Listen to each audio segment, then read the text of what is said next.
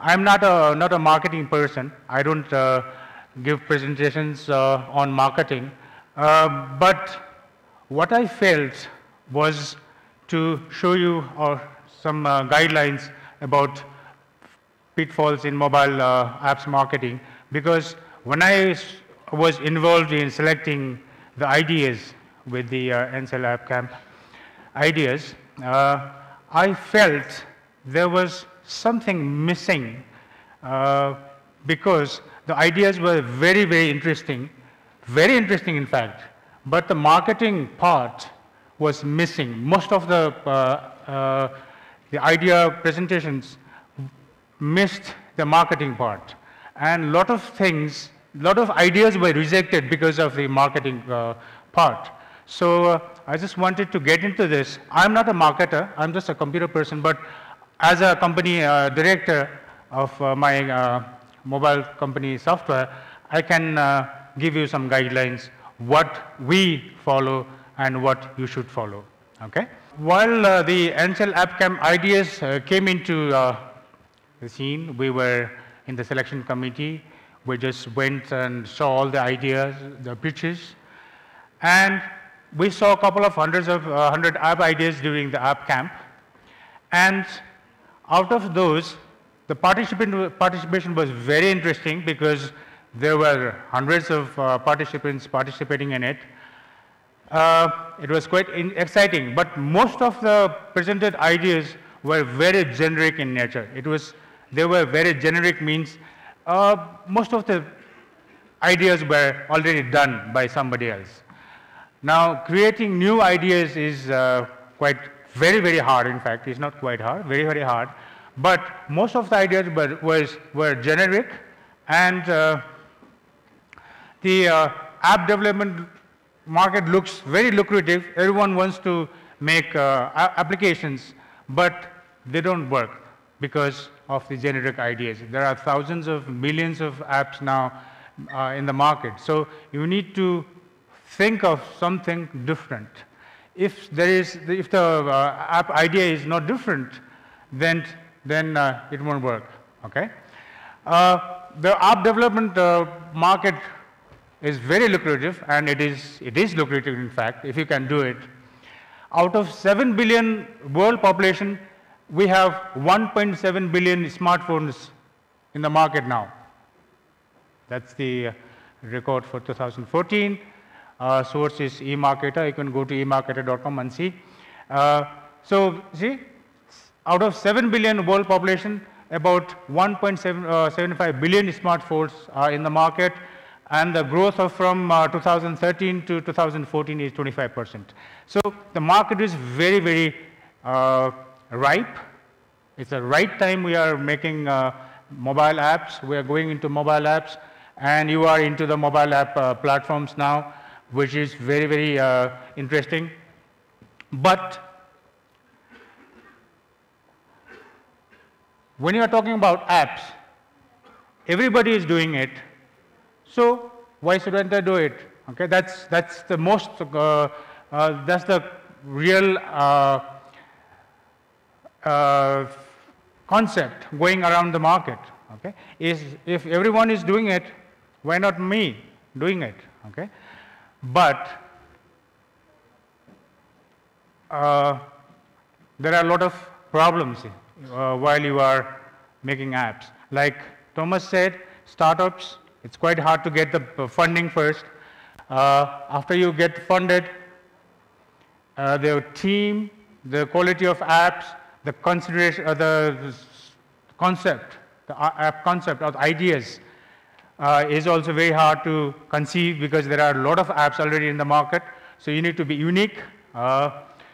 So I just want to get back to NCL App Camp ideas, why were most of the ideas very generic in nature? And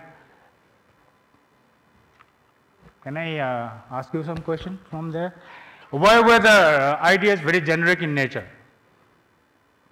Most of the ideas were generic. That means everything was already made. They were in the market. The marketing ideas, marketing plans were not very clear. This is because lack of research. Okay, this is because it was lack of research. So not investing in market research. Investing doesn't mean investing money. You have to invest your time, maybe investing money also. So a lot of the participants did not invest a lot of time researching.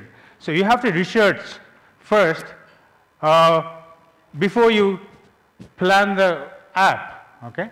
So there may be ideas, like Thomas said, ideas mean zero, okay, if you don't act. But before you generate ideas or before you create any ideas for your apps, you have to study study the market. Okay? So not investing in market research is the first pitfall during your app development or before your app development. Okay? So what you do is you have to analyze the requirement, whether your app idea is required in the market. Okay? If the app idea is not required in the market, it doesn't give any solution to any problems, then your app idea doesn't work. That's the number one thing. And you have to identify your app, what your app does. Okay? It doesn't need to be very big apps, like you don't have to target the international market. You can target the local market. You have seen those apps because you are in the app market. You have seen the Nepal load setting app. Okay? It solves, like for me, I'm a computer person. I go to my house, I work on the computer. I go to my office, I work on the computer. I go to my client's office and work on the computer. So I need power. And there is a power problem in Nepal. So I need to know which time is best to go to my client's computer because they may not have power. So for that, Nepal load setting app solves my problem of knowing which area has power in what time. Okay? So your requirement analysis has to be clear, and you have to identify what your app is going to do. So load setting app is what we want. Nepali Patro, I want Nepali calendar, which we don't find in the computer most of the time. If you have it with you, you know when to when to have fun because you'll be having holidays. Maybe when to have pujas, when to have murats. Okay? So Nepali Patro is also a very dedicated app for Nepalese market. So I am just concentrating on app ideas, not international or local, but app ideas. So these app ideas work very nicely because they solve your users' problems. Okay? And English Nepali dictionary, it may be a very good idea for apps. Okay? So if you invest in market research, you can get some ideas like this. Nepal load setting app was very, very popular, and it's earning millions, not in dollars, but rupees, but it can, you know the market now, you are used to the market. Then your next app can be an international market. So you can try with the local market, see how it works, practice with the local market, and you can have an idea which can be marketed internationally. Okay? So not investing in market research is the first pitfall during development. And pitfalls during development, not analyzing the competition. Now, you have to analyze the competition. As Thomas said, if your app is already in the market and the app is doing very, very well, it will be very, very hard for you to compete if you start another app, okay, with the same concept. But you can bring up new app with the same concept, but in a different way. Okay? So before you produce or start an application, analyze the competition. Look for similar apps, what features they have, and what you plan to have in the app. Okay? If they have some features, like 5 features, and you want to add 2 more features which are very, very important, your app may work because those two features may be the features your users be looking. So look at users' reviews of your competitors. So you can go to Apple Store or the Google App Store and see the comments out there, and check out your competitors' apps and the comments your users are giving. Now, if the users are giving bad comments, okay, if they are bad comments, or if they want new features in the app and the app is not updated, there you can come in and introduce a new app with those features, okay? And you have to be very fast, very efficient. At the same time, your app user interface has to look better than the previous app which is already launched, okay? So not analyzing the competition is another pitfall, so analyze the competition. Not considering during development. Now, when you are developing something, when I write, I also write poems and songs, lyrics. And when I write something, I don't see my mistakes. Okay? Somebody has to see it. Or if I write an article and if I go through it, I don't see my mistake myself. If I give it to Thomas, I think, he'll get more mistakes from me. Or if I give it to Rashmi, she'll get more mistakes. Okay? So we don't see our own mistakes. What you do is you give it to another person. Like while you were submitting your ideas, they were brilliant ideas, but they were rejected because you thought they were brilliant, but it may not be brilliant for other people. Okay? Or they may not be solving your problems. So all you people got selected because your ideas were great for yourself and the other person, like us. Okay? So consider your feedback during development. So get the beta testing done, show it to other people, so they'll give more feedback, and they know, like when you are involved, like you love your dog very much, but if you take the same dog to your neighbor, he'll say the dog is not very good. Okay? So I'm just talking about give the app to another person so that they can see it and give you a very good feedback. You do the beta testing. You can do beta testing in-house and request beta testers to test your app. You can get online beta testers where you can get your app tested. Okay? Not getting marketing involved soon enough. Now, that was the main problem with most of the app ideas which were submitted to us. Okay? There were very less marketing involved. I'm not a marketer, I told you. I am a software person, so I don't know a lot of marketing stuff. So I need to have someone like my marketing team or marketing expert to help me with the guidelines to market my app. So get your marketing team involved soon enough when you start your app. So this will be a very, very crucial point for all of you, because getting your marketing part involved will get your success for your apps. While in development, marketing team must study and prepare marketing plan and a strategy. How you will be marketing, whom you will be marketing, what is your target audience. Are you planning for the local market or are you planning for the international market? So this has to be very, very clear before you start developing any app. So first thing is identify the USP of your app. USP is unique selling point. What is your unique selling point is the first thing you have to do before you start your apps. It may be like load setting app. There was no load setting app before the first load setting app came in the market. After one load setting app came into the market, there were 5, 6 load setting apps sprouting in the market. So the leader, the first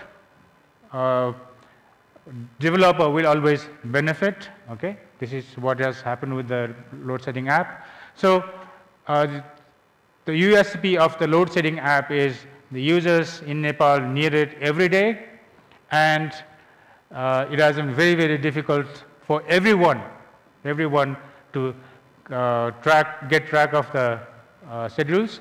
So identify the USP of your app. Branding your app. Now, people don't brand the app. Okay? They don't name the app. The name may be very, very crucial, because when you search in your app store, it has to be searchable. It has to be listed there. Okay? When you search with a certain number of keywords. Like if you have a load setting app, if you type load setting, you should see your app there.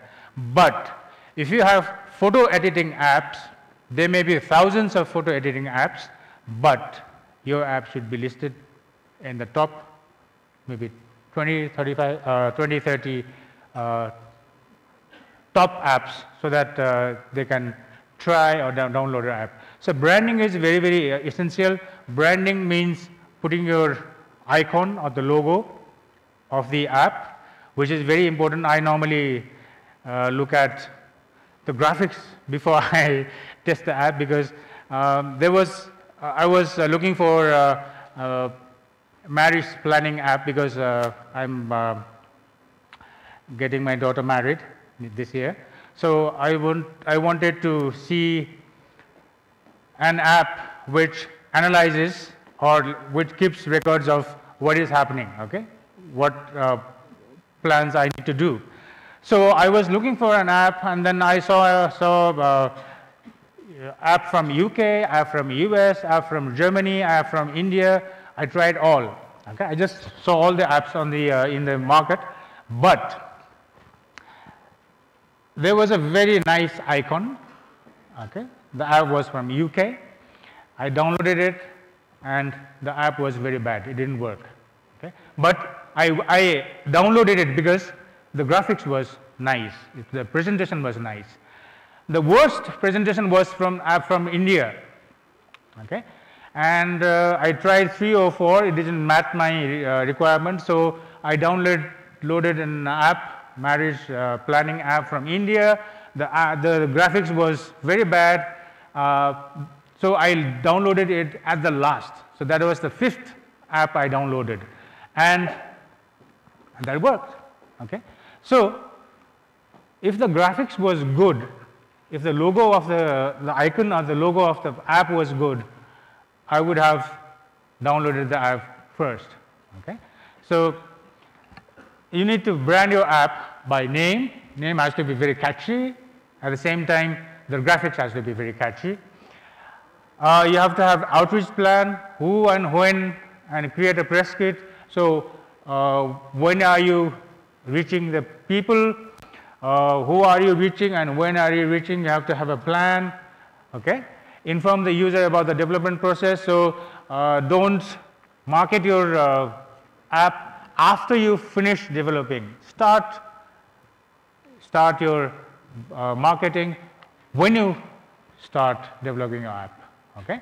So while it has to go side by side. Your marketing and development of the app has to go side by side. So start your app at the same time, whether you have a website side by side, or you may have to market your app in different app marketing platforms.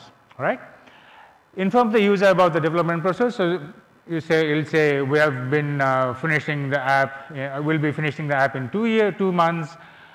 We have come up after 2 months. You'll say we have come up with alpha, and then after 2 months you'll say we have come up with beta. Now the beta is in the market. I remember, like, I play poker very much on the phone when I'm free. The Jenga poker is very, very famous because I think they are the top earners in the mobile market. When I follow, like, I have been following Jinga for a long time. When they started, it was a very, very small program. I downloaded, I tried, and then they were updating. They came up with new features. We update like every 5 months, 6 months. I've been updating Jinga Poker. Okay, so when I download my app in my mobile, you'll get update notifications. But at the same time, you have the site, you have Facebook, where they promote and update inform the user about the new features and new updates. Okay? So don't forget to do that. Create a promotional channel list. So where you'll create a channel list where you will be promoting your app in the future. All right. So these promotional channels, there are a lot of promotional channels in the market. You can Google it. You can find about 20, 30 mobile app marketing channels. Just make the list and make pitches how you will be marketing your app. Not planning the app release date in advance. So I don't know whether you have planned an app release date. It is very difficult when you are out of funds and you are looking for funds. But after you get the funds in your hands, you have to target a date. And as I told you in the previous slide, you have to plan everything first and get ready to launch in a particular date. So people will be expecting your app in a certain day, and on that day they'll be expecting you to release the app, and they'll download it, okay, for a trial also. So create a development calendar and create a marketing calendar at the same time. So create a development calendar and marketing calendar and synchronize the both calendars to a release date. So synchronize that and release,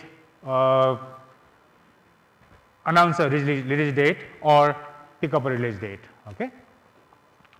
Now these are all pitfalls during development. So do these. Okay.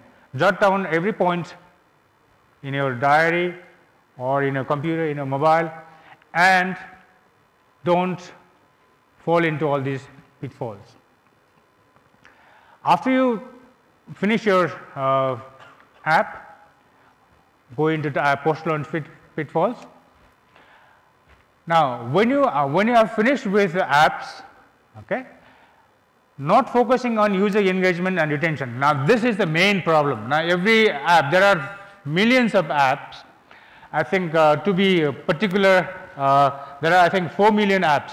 Okay, out of 4 million apps, you are just using in your mobile.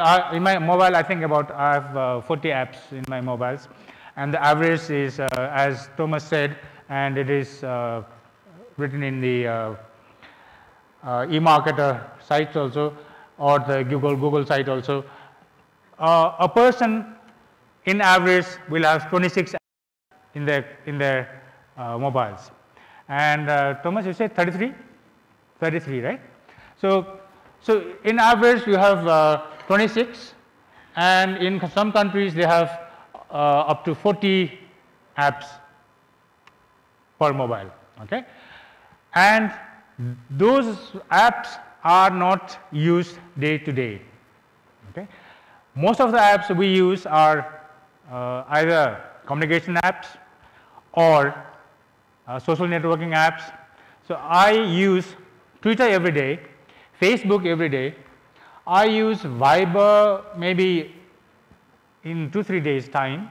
Okay, so I use Yahoo and Google Mail. So I use those two apps every day. Then I have other 26 to 35 apps which are just there to be used in my convenience. Okay, so not focusing on user engagement and retention. These apps are retaining me. I am just installing those apps in my mobiles, and I look at them once in a while, or maybe every day, or maybe every hour. Okay, so they are retaining me. I am not uninstalling them. I am putting them there permanently. So after investing money to get users download your apps, so you will do a lot of advertisements, paid advertisements. You'll be investing your time to post your advertisements for your apps. You'll be promoting your apps offline or maybe online or on the TV, on the radio. Okay, you see a lot of apps these days on in Indian channels. You get all these Flipkarts and whatnot. Okay, OLX and everything. Now, after investing a lot of money to download your apps are downloaded, but if the app they see don't get interested, if the users don't get interested in your apps, they'll uninstall it immediately, and they have a lot of options. If they didn't have options, they would consider that app. But if they have a lot of, like, millions of options, they'll uninstall your apps and go to another app. So consider engaging them with your app and retain them. That's the main focus you have to have after your app is launched. This is one of the most challenging tasks of any app. Okay, so you have to have very, very strong strategy to have the user engagement. Okay, sorry. Not checking out the analytics of the app. Now, when you release an app, okay, after you release the app, you will have the list of users, okay, and you will have daily, monthly active users. So you will know how many users are active, okay, how many users have been using it daily, how many users have been using monthly. We call it DAU and MAU, so daily active users and monthly active users. Then, so analyze those, okay. Then analyze the retention rate. Retention rate is daily, weekly and monthly retention rates. So you check out how many days the user has downloaded the app, and whether the app is in his mobile or not, whether he or she has uninstalled it. Okay, so try the analytics, how the app is retaining the users, and the money making thing, which is very important, average revenue per user. So if you have a free app, you will have ads, mobile ads in it. If you have freemium, you will have another technique of getting your app monetized. You will have if you are selling your app, you will get the average revenue per user. Okay, so average revenue per user is total revenue you earn, okay, divided by the total active users. So you will get the average revenue per user. So what you do is plan all this, check out your analytics, and from the analytics you also know which features are very, very famous, which features your users are not using. If your users are not using some kind of features, slowly you may take out those features and add new features which your users are normally using, okay, or mostly using. This is the most important thing. As everyone knows, not paying attention to customer support will always be a pitfall for all the apps. Even sometimes Google gets busted by customers because they say the apps are very good, but the support is not very good. Okay, that's what Google gets a lot of user complaints. You may have millions of users. But if one user is not getting support, that person will spread the word all over the internet. It's very easy to spread the word these days. If you do good, nobody will talk about it. If you do one thing bad and it spreads in the net, it's all over, and you can't, it's very hard to delete those bad comments. Okay? So you may have millions of users. Treat every user with care and importance. Every user is very, very important. Don't neglect any one of them. Word of mouth is the best publicity, and neglecting users may be harmful. So that means if you neglect one user and that one user complains and puts it in the web, it's always there, which will always backfire you. Okay? So respond to customers directly in Google Play Store. You can't do it in Apple Store, right? In Apple Store you can't reply the comments, but in Google Store you can reply the comments. So when you have your app in the Google Store, always go to your comments, talk to the users. Okay? If they have problems, solve it immediately, and that will be very, very helpful for your app to grow bigger.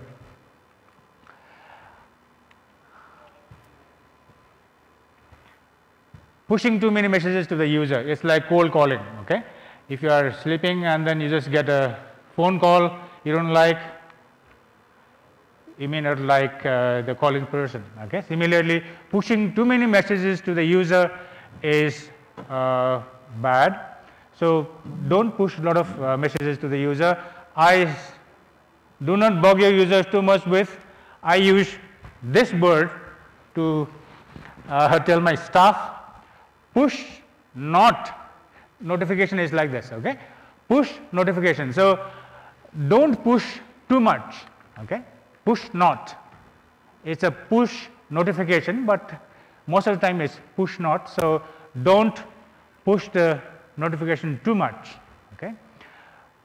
Push messaging is great to engage the customers. So when I get some information, I'll check, like when I'm using my Yahoo Mail, I get my mail notification, I go into it, check the mail. It's good enough.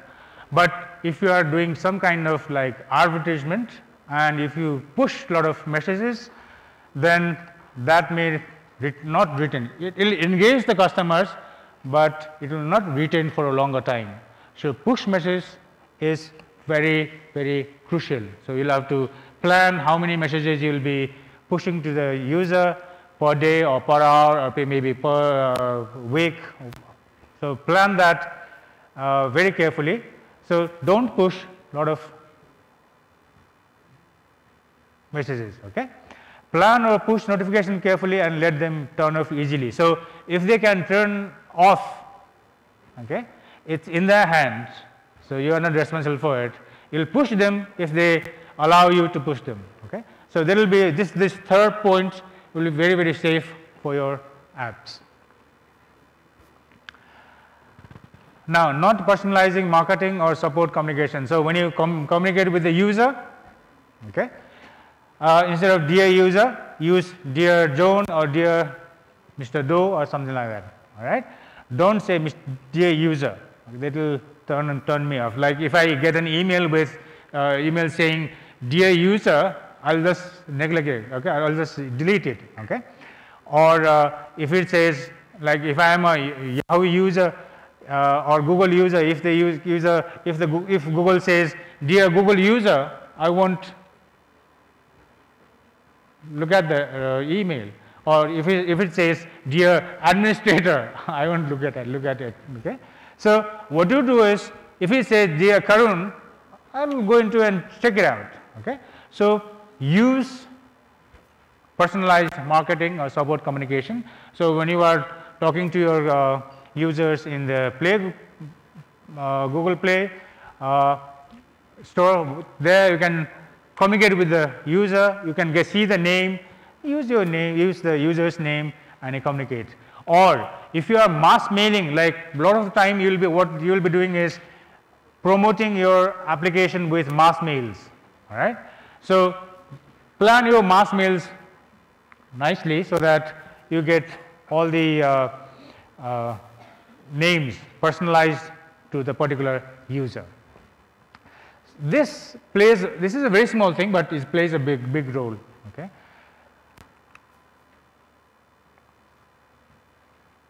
After you release your app, they'll be sharing or liking it.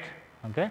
There are you can like it in Google Play Store, in Apple Store. You can share the app. Okay. But not providing incentives to share or like. If you don't provide incentive to share or like, people will just ignore it. Okay. So provide incentive to the users to share or like your app on social networks. So if you are like, if I am playing a game, let me tell you about Jenga poker again. If I am playing poker and if I share, I'll get 100 coins, let's say. Okay. Or if I like, I'll be promoted to another level. Okay. I'll always do that. Right? So that's the incentive you'll be providing. So provide incentive to provide the review and positive feedback also. Provide incentive which can be points, which can be money maybe, or it can be free gifts. It can be free gifts or your free app. So you may have a paid one and paid app or maybe free app. Okay. If they like your app or share your app, you can give them another free let's say premium app or freemium app. Okay. So it can be anything, but you'll have to plan it while you are marketing your apps. Okay. So your users have to feel special so that they'll stick to your app. All right. Now this is, I have uninstalled about 25 apps because they were not updated. Okay. So if the apps get updated, I feel like they are active and they'll fulfill my need, they'll add more features. So not updating your app is a very bad pitfall, and I personally have uninstalled about 20 to 25 apps because good apps. I used to use those apps, but I don't get new updates for them. Okay. So not updating your app is another pitfall. Listen to the customers, use updates, user updates maybe in form of user interface or add new features. So if the user interface is, now the interface also changed, they are like fashion. Today you may be, the whole world may be using blue color. In 3 years time, the whole world may be using green color. Okay. I'm just giving one examples. The user interface patterns change, okay, after some time. So you may have to change the user interface according to the need of the market, the fashion of the market, the trend of the market. Okay. So the update can be in user interface, or you can add new features. Most of the time it's new features with small user interface. Update the apps regularly. Okay. Updating the apps regularly will give you more users. Okay. And it will retain your previous customers.